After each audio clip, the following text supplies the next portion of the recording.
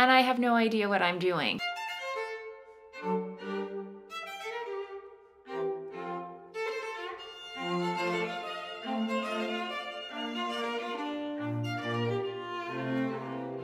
Hello, I'm Kristin, also known as Vine, here on my YouTube channel where I chat about what I'm knitting, what I'm sewing, what I'm making, or whatever crafty rabbit hole I happen to be diving down this week. And as always, I'm so happy that you're taking some time out of your day to chat about all those fun things with me. And this week is yet another knitting heavy episode. I do not have much sewing to share with you this week because life, and I will get more into that during the episode. But first, we have a couple of announcements. Of course, we have our year-long make-along, which is currently underway, and that is the History Make-Along, where we're all endeavoring to make something historically inspired.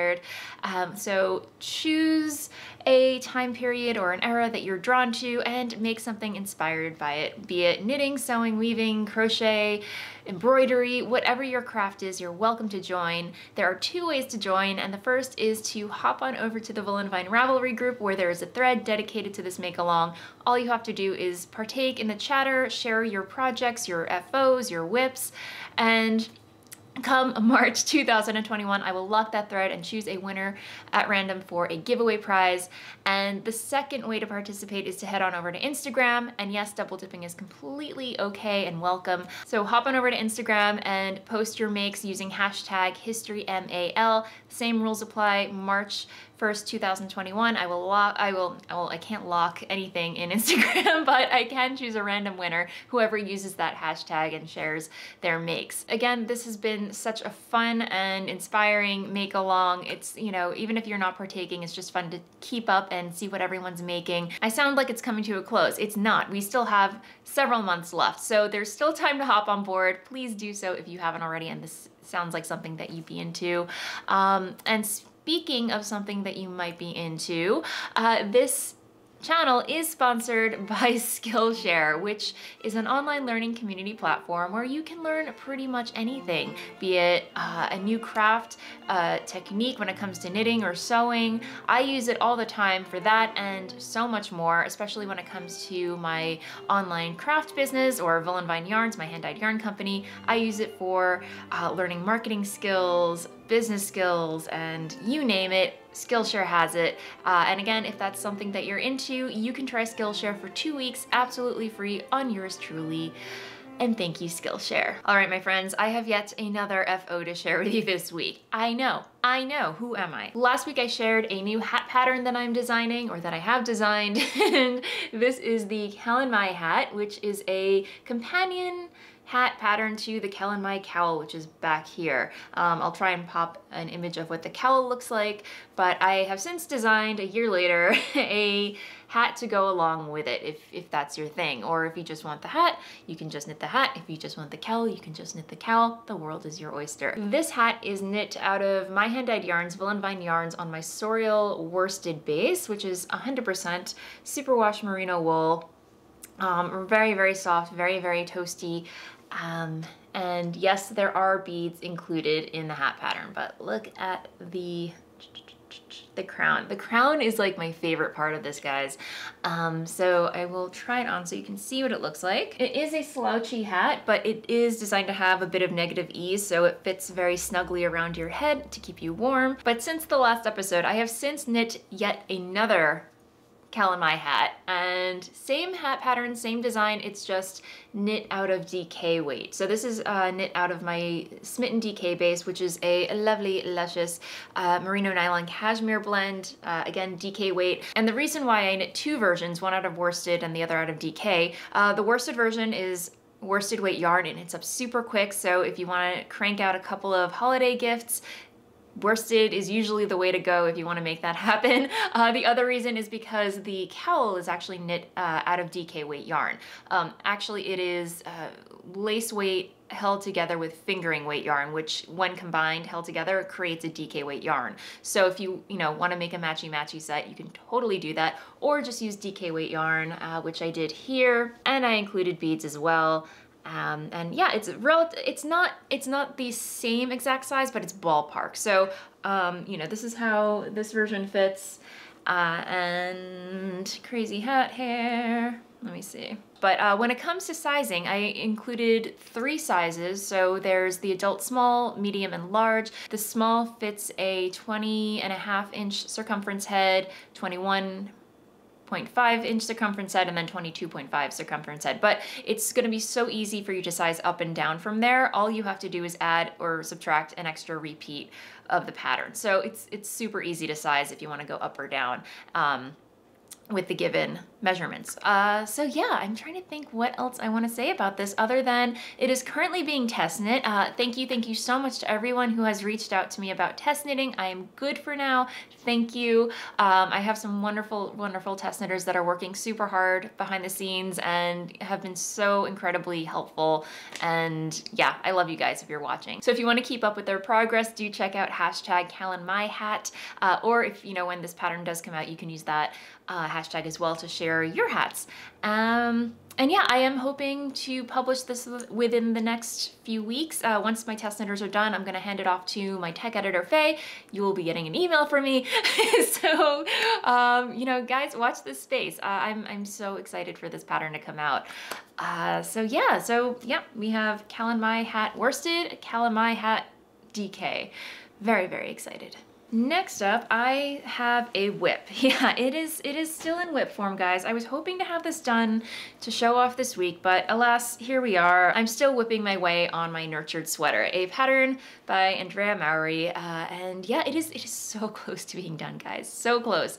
As you can see, I am now currently doing the short row shaping on the back of the neck, which a lovely viewer, I'm completely blanking on her name as I usually do, pointed out that it is not to accommodate our Quasimodo hunchbacks, but in fact, short row shaping along the back of the neck on a sweater is meant to accommodate for the length of our backs. Our backs are generally longer than our fronts. So that is why, the most important reason why short row shaping is included on the back of sweaters and jumpers and the like. So yeah, I will be totally honest, I had to rip back a little bit last night because I realized that my stitch counts were totally off between the sleeves and the front and the back. None of them were matching up, so I had to rip back a little bit, and I'm not sure where I messed up on my stitch counts, but I really didn't feel like ripping back all the way to figure out where I messed up. So the stitch counts were relatively ballpark close to each other, so I did kind of fudge it a little bit, but honestly, I don't think you're gonna be able to tell. So, you know, especially when working with dark yarns, just fudge it if you made a little mistake. I'm all about fudging mistakes, making it work, you know, Tim Gunn all the way. I just have to finish doing the short rows, which is kind of a mind twister because you're dealing with slip stitching and I don't know. It's a little confusing, so I have to kind of take my time with this part, but next time, I promise, we'll have a finished sweater to share with you. I mean, how can I not at this point? Something terrible would have to happen. I don't know. The cat would, no, let's not go there. Okay, anyway, next time I will have a finished sweater to share with you. All right, next up is a work in progress that I have not shown off on the podcast or channel for quite some time, only because this is kind of an ongoing project that I don't really have an end date in sight. It'll end when it ends, and anyway, I thought I would give you a little update on it, on where I am, how far I've gotten, but this is my Battenberg blanket. Let me see. It's growing. It hasn't grown very much since I last showed it to you, but here we are. I'm already grafting quite a few squares together, and I have no idea what I'm doing, honestly. It's just a Battenberg blanket of choose your own adventure. I don't know, that's the only way I can describe it, but I should really start weaving in the ends, but here is what it looks like on the back. This is a free crochet pattern by Sandra or Cherry Heart on Ravelry, and I love the way she has you graft the squares together. She has you do it from the back using a crochet hook, obviously, and then on the front, you can see this is the same method that I use to graft the two sections of my vintage Lady Sirdar pullover together. You can see it creates that really neat kind of vertebrae. Although it's not as prominent on the blanket as it is on my sweater. But still, it's just a really great way of grafting pieces of crochet together. So that's how the grafting is going. As far as the squares are concerned, I have amassed quite the stack of granny squares in here. There are quite a few that I am working on grafting together. So yeah, we've got a lot to work with. And I realize that I am running low on the cream color. I have a plethora of the Gumi, the Bergère de France Gumi 50 in my stash, but yeah, I am running low on this Regia cream yarn that I purchased from, I think it's lovecrafts.com. They're really great for sock yarn, by the way, guys. If you're looking for those workhorse, you know, even the UK workhorse sock yarns, they have a great selection on there, so do check them out. Not endorsed, just a fan. But I did purchase 2 100-gram skeins of Regia 4-ply. I think it's Regia 4-ply or 3-ply. I will link to it down below. But yeah, I purchased 2 several months ago. This is all that I have left of the second skein, so I had to, as I like to say, panic order more, so more balls of this yarn should be at my doorstep relatively soon, so I can continue on, because I am using this to, you know, obviously make more squares, and then I am using it to graft the squares together to just create that neutral cream palette, if that makes any sense. So yeah, that is where I am with that project. Again, this is just going to be an ongoing crochet project that I pull out whenever I feel like it. And lately it's just been my companion project when I sit on the sofa knitting with Dennis, or we're, you know, barbecuing outside. And, you know, it's just a very nice, chill, relaxed project to work on. Highly recommend it. And yeah, and that, my friends, is all the creative content that I have to share with you this week. No sewing to speak of. I mean, I have put a dent in my coat that I'm making that I showed off with you last week. I am making a muslin. I'm being good. I'm making a muslin. And that is coming together very, very, very, very slowly. I guess this will kind of bleed into the blather segment where I chat about life stuff. But last week I did cut out all the pattern pieces, and I cut out the fabric to make the muslin. So glad I did, because I did mess that up royally. So let's just say I had to find more scrap fabric to create the muslin. So that has since been cut out and being assembled. It's actually turning out to be a wearable muslin. So that's my hopes. I'm using some corduroy and some lining fabric that I've had in my stash. I'll try and insert some photos of it here. But yeah, it's, you know, it's coming together, and I'm glad that I'm making a muslin because I'm getting all the mistakes out of my system now. So when I am ready to chop into the really nice fabric that I have for this project, I will know what I'm doing. So yeah, always make a muslin, my friends, even though I am so notorious for not making them. Anyway, so that's the status on that project. You're probably wondering what I am wearing. This is I'm blanking on the pattern number, but this is a pattern by Battenberg, super quick and fast to whip up. The fabric is by Atelier Brunette, which is a French fabric company, and again, really hard to come by in the United States, but I was able to track some down over on Etsy, and I will link to it below. But this is easily one of my favorite makes. It's, again, a super quick pattern to whip up. Took me maybe under 4 hours, at most, I want to say. All that to say, if you are a beginner sewist, this is a great pattern to start out with.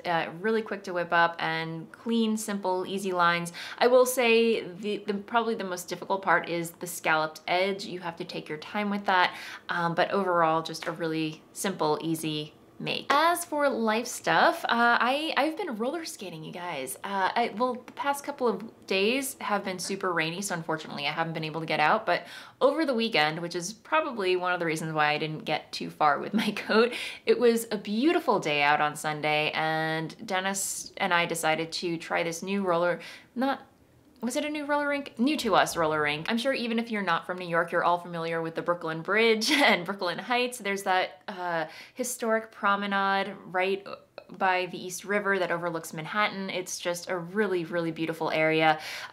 Several years ago, very recently, they just erected this pier, a recreational pier, I want to say, where they have, you know, tennis, hardball, exercise, just it's kind of like Chelsea piers, I want to say, but a more condensed version. But they do have a roller rink in there, and Dennis and I decided to take advantage of the beautiful weather and go check it out. So yes, Dennis came roller skating with me, and you know, it was just a really great day to get out. You know, lots of social distancing happening there, of course, but we did check out their roller rink, and I have to be totally honest, I wasn't impressed with it. It did feel a little crowded in there, but we were all wearing our masks, and they're just kids just everywhere, and they had these little walker things on wheels to help propel them while they're learning to skate, but they were just tossing them across the rink. No one was stopping them, and it just felt like a death trap, honestly. So we didn't spend too much time there, but we did skate around for about like an hour or so, and Dennis is, you know, I can tell he's getting a little bit better, but he insists that he's not going to get into roller skating. He's just doing it to hang out with me and have fun. So anyway, I greatly appreciate his his efforts. But yeah, it is really, but yes, it's really fun to go roller skating with him. So that was that. And then the next day, on Monday, was a gorgeous day. So I got all of my packaging and shipping work out of the way, and then I just took an hour, went to my usual spot in, you know, this park that I go to in my neighborhood, got an hour of roller skating there, and then the next day was gorgeous, so you know the drill. But yeah, ever since, I think like Wednesday, Thursday, and today, it's just been gloomy, rainy, and I'm so bummed. I really just want to get out and go roller skating because I am getting better at it, you guys. Like anytime that I practice and something clicks, I do like a mental dance for joy. It's awesome. So yeah, you know, I'm gonna be super bummed once the weather gets colder, when I can't practice as often, or if at all, I don't know, because you know, cold, snow, I don't like being cold very often. So I might have to do some research into where I can go roller skating indoors if possible, in or and around the Brooklyn, Bushwick area. I know there are some that are like an hour away from me, but you know, again, I need it to be in close proximity to where I live. So anyway, maybe I can find a parking lot. We shall see. And I saw on Instagram a few of you guys have gotten into roller skating as well, so that makes me so happy. So I hope you guys are having fun with that. That said, I am gonna end things there. Thank you so much for hanging out with me. If you enjoyed this episode and are new here, welcome. If you haven't already, please feel free to like and subscribe down below. I put out a video for your viewing pleasure every week. And that said, happy knitting, happy sewing, happy making. Until the next video, bye.